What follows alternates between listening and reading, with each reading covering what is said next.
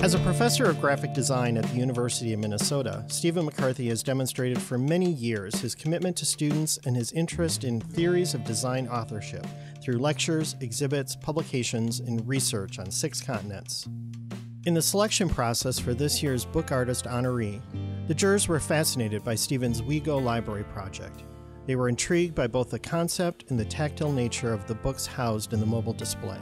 Using various techniques, collage, rebinding, cutting, folding, tearing, and gluing, Steven altered cast-off books to create a new collection of works that comment on a variety of social issues and contribute to a larger discussion regarding contemporary roles for libraries.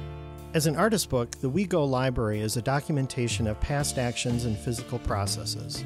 It also serves as a sculpture, an archive, and a stage for future performances. The We Go Library is a play on books, narratives, and libraries that works on many levels, theoretical and tangible. McCarthy references the foundational concepts of information dissemination, the democratization of knowledge, community, shared space, and shared resources.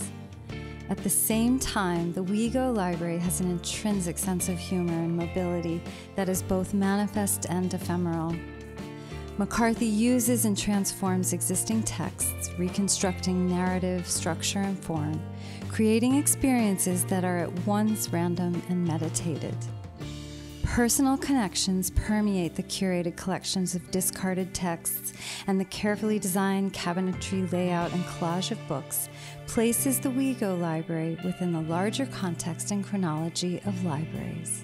He is extremely engaged with the world, and he's not engaged in just a superficial way. He's really actively seeks out understanding about the way things work, and the way society is organized. He has just a really admirable idea about being human in the world. His world, our world, is not necessarily something that's perfect or even nice, and it can actually be quite unpleasant at times, but he faces it all.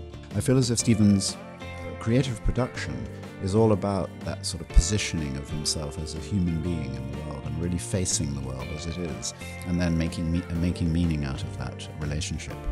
Steven is an inspiration for me, for someone who actually plows ahead no matter what.